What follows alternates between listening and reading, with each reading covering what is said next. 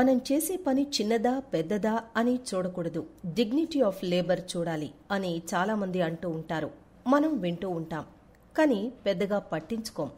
మన ఆఫీస్లో పనిచేసే సాధారణ ఎంప్లాయ్ ప్యూన్కి సీఈఓకి మధ్య చాలా తేడాలుంటాయి. ఒక సీఈఓతో కలిసి ఒక సాధారణ ఎంప్లాయీ భోజనం చెయ్యలేడు అనేది ఎంత నిజమో, ఒక సాధారణ ఎంప్లాయీ ప్యూన్తో కలిసి భోజనం చెయ్యలేడు అనేది కూడా అంతే నిజం. చాలా మందిలో నీతులు కేవలం చెప్పడం వరకే కానీ పాటించేవాళ్లు మాత్రం చాలా తక్కువ మంది ఉంటారు. ఇది ఎంత తప్పో నిరూపించింది ఒక పెద్దావిడ. పని చిన్నదా పెద్దదా అని కాదు, మనం మన వృత్తిని ఎంత గౌరవిస్తున్నాం అని ఎంతో మంది కళ్లు తెరిపించింది ఆ పెద్దావిడ. వివరాల్లోకి వెళితే అది జార్ఖండ్లోని రాజ్రపా సీసీఎల్ టౌన్షిప్. 30 ఏళ్లుగా ఇక్కడి వీధులు శుభ్రం చేస్తోంది ఓ పెద్దావిడ. పేరు సుమిత్రాదేవి. ఎప్పుడూ అందరితో కలిసిమెలిసి పనిచేసే ఆ పెద్దావిడంటే తోటి సిబ్బందికే కాదు, అక్కడి స్థానికులకు కూడా ఎంతో గౌరవం. అలాంటి ఆమె పదవి విరమణ చేసే సమయం వచ్చింది. ఆమె చివరి పనిదినం రోజున గౌరవంగా వీడ్కోలు చెప్పేందుకు తోటి పారిశుధ్య సిబ్బందితో పాటు అక్కడి స్థానికులు చిన్న సభ ఏర్పాటు చేశారు. ఓ 4వ తరగతి ఉద్యోగిగా రిటైర్ అవుతున్న ఆమె చివరి పనిదినం ఇంత ప్రత్యేకంగా ముగుస్తుందని ఆమె అస్సలు ఊహించలేదు. ఆమె మంచితనమే ఆమెకు ఆ గౌరవాన్నిచ్చింది. సభ ప్రారంభమైంది. తోటి సిబ్బందితో పాటు స్థానికులు, స్థానిక లీడర్లు వేదికను అలంకరించారు. ఒక్కొక్కరుగా స్టేజ్ పైకి వెళ్లి ఆ పెద్దావిడ గురించి గొప్పగా చెబుతున్నారు. అప్పుడే ఉన్నట్టుండి అక్కడికి 3 కార్లు రావడంతో ఆ సభ వాతావరణమే మారిపోయింది. మొదట పోలీసు బందోబస్తు మధ్య ఓ జిల్లా కలెక్టర్ కారు దిగివచ్చి ఆమె పాదాలకు నమస్కారం చేశాడు. అది చూసి స్థానికులు షాక్లో ఉండగానే ఆ వెంటనే మరో 2 కార్లలో వచ్చిన 2 ప్రముఖ వ్యక్తులు కూడా ఆమె పాదాలకు నమస్కారం చేసి సాధారణ ప్రజల్లాగానే కింద కూర్చున్నారు. అది చూసిన అక్కడి ప్రజలకు కొన్ని క్షణాలు మైండ్ బ్లాక్ అయింది. ఎందుకంటే ఆమె మున్సిపల్లో పనిచేసే ఓ సాధారణ కూలీ. 30 ఏళ్లుగా అదే కాలనీలో రోడ్లు ఊడుస్తోంది. అలాంటి ఆమె పాదాలకు ఒక జిల్లా కలెక్టర్, ఒక ఇంజనీర్, ప్రముఖ డాక్టర్ నమస్కారం చేయడం అక్కడున్న ప్రతి ఒక్కరినీ ఆశ్చర్యపరిచింది. అప్పుడే మైక్ వద్దకు వెళ్లిన సుమిత్రాదేవి సభను అలంకరించిన పెద్దలను ఉద్దేశించి, సార్, 30 ఏళ్ల నుంచి నేను ఈ కాలనీ వీధులు శుభ్రం చేశాను.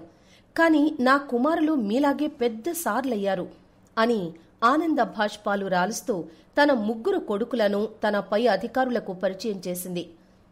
ఆమె పెద్ద కుమారుడు వీరేంద్ర కుమార్ రైల్వే ఇంజనీర్గా పనిచేస్తూ ఉండగా, 2వ కుమారుడు ధీరేంద్ర కుమార్ డాక్టర్గా పనిచేస్తున్నాడు.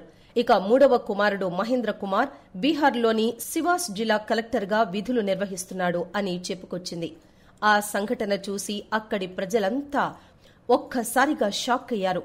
ఇంత ఉత్తమ తల్లితోనా మేము కలిసి పనిచేసింది అని అక్కడున్న ప్రతి ఒక్కరి కళ్లల్లో సంతోషంతో నీళ్లు తిరిగాయి. అప్పుడే సభను అలంకరించిన పెద్దల కోరిక మేరకు సభ పైకి వెళ్లిన ఆమె 3 కొడుకులు తమ తల్లి తమను విజయ తీరాలకు ఎలా చేర్చిందో అందరితో చెప్పుకుంటూ ఉప్పొంగిపోయారు. మా అమ్మ మా కోసం చాలా త్యాగం చేసింది. మమ్మల్ని జీవితంలో ఎప్పుడూ ఓడిపోనివ్వలేదు.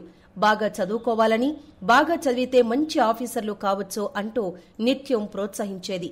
ఆమె బిడ్డలుగా పుట్టినందుకు మేము గర్విస్తున్నాం అని సివాస్ కలెక్టర్ అయిన మహేంద్ర కుమార్ కన్నీళ్లు పెట్టుకున్నాడు. మంచి చదువులు చదివించడం కోసం ఆమె ఎంతో కష్టపడి పనిచేసేదని గుర్తు చేసుకున్నారు.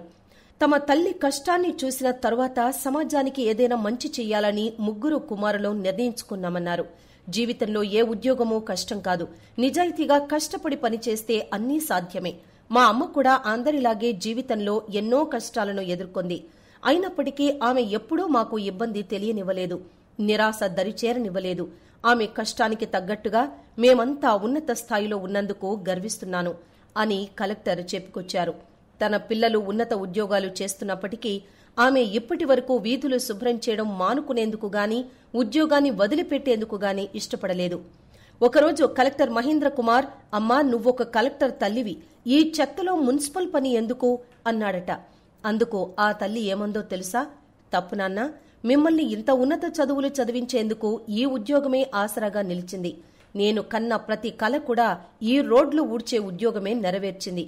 నా కలలు నిజం చేసిన ఈ ఉద్యోగాన్ని ఎలా వదిలిపెడతాను అంటూ తన వృత్తి పట్ల ఉన్న కృతజ్ఞతను తన కొడుకులకు వివరించిందట సుమిత్రాదేవి. ఇలా ఆ సభలో తన కొడుకుల గొప్పతనం గురించి ఆ తల్లి గొప్పతనం గురించి కొడుకులు చెబుతూ ఉంటే సభ మొత్తం చప్పట్ల ధ్వనులతో దద్దరిల్లింది. అక్కడున్న ప్రతి ఒక్కరూ ఆ తల్లికి సల్యూట్ చేశారు. ఇప్పుడు చెప్పండి, ఒక వ్యక్తి చేస్తున్న వృత్తిని బట్టి మర్యాద ఇవ్వాలా, లేక ఆ మనిషి వ్యక్తిత్వానికి మర్యాద ఇవ్వాలా? మీ అభిప్రాయాన్ని కామెంట్ చేయండి. అలాగే తను చేస్తున్న వృత్తి పట్ల ఎంతో గౌరవం కనబరిచిన ఆ తల్లి మంచి మనసుకు ఓ లైక్ కూడా కొట్టండి. ఇలాంటి మరిన్ని వీడియోస్ కోసం మా ఛానల్ను సబ్స్క్రైబ్ చేసుకోండి.